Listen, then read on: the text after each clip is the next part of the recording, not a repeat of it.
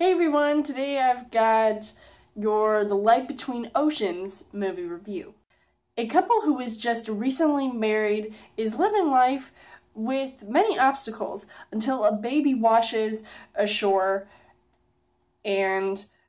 could this be the miracle they have been waiting for? As far as the story goes, this movie is based off of a best-selling novel, and I was really curious to know what this movie was all about. It really had an interesting vibe to it. It definitely looked like a good Oscar contender, and I had heard some mixed things about it, so I was sort of on the fence about seeing this movie, but I wanted to hold all of my reservations before seeing this movie because it did look like a very interesting storyline, and it already looked like it was beautifully shot, and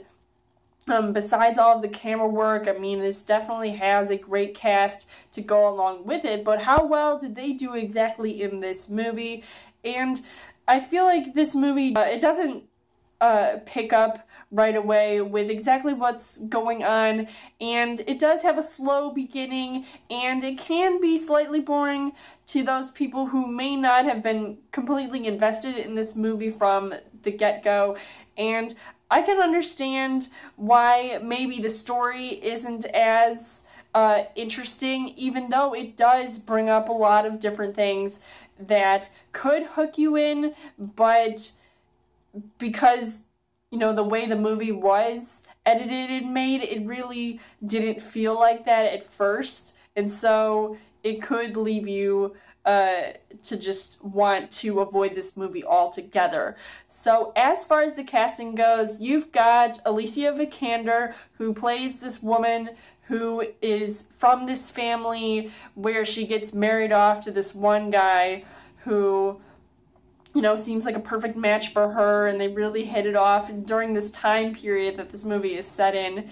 She definitely looks the part. She really looks good in,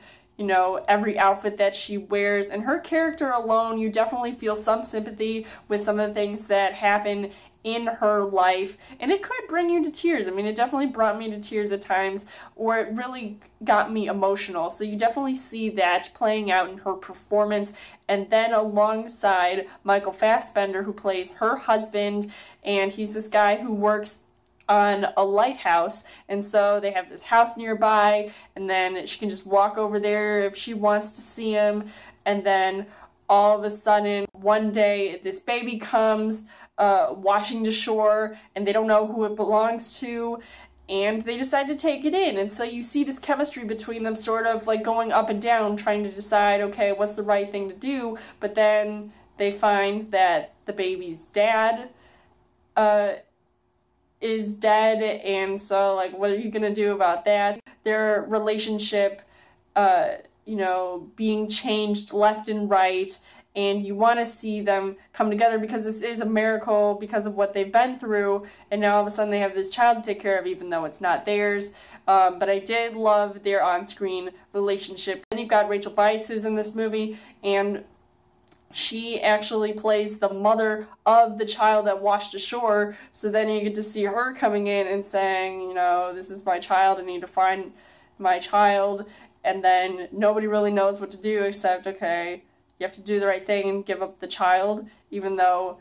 it was just a baby, so now it's all grown up, and years later, this whole thing is just really crazy in this story, but the acting overall was pretty well done. I thought it was the best part of this movie. The things that I did like about this movie, it felt like a really decent romance movie, filled with some drama here and there, but maybe too much drama, because maybe that's what made it a little bit too boring, maybe a little bit too overdone. There was a lot of heart that went into this movie, because you really do get invested in these characters. You may not get invested completely into the story, but I did find the story to be one that could potentially be heartbreaking, especially if you're able to watch this movie all the way through.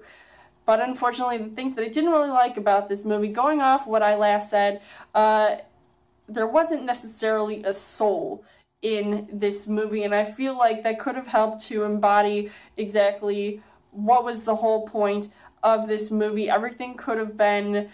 shaped better, and I don't think it came down to the editing per se, but I think it was just the way that it was filmed sort of made it seem like, oh yeah, it's just going to be another boring period drama that, nobody's really going to care about. And it was slow moving. I mean, it was an over 2-hour long movie, so I can see why some people would not want to continue to watch it. It may bore you to tears. Overall, I would say that The Light Between Oceans was a decent movie, and it may not have been the best movie this year, even though I was really looking forward to seeing it, but it certainly wasn't the worst. So I could still see myself recommending seeing this movie, and I would have to check out that book. I would give this 2.5 hearts on the heart rate scale. So let me know in the comments what you guys thought of The Light Between Oceans. And as always, you guys can subscribe to my channel. I've got more movie reviews, movie updates, coming every week for a Trail Thursday video. You guys can also like me on Facebook and follow me on Twitter. And I will see you guys later.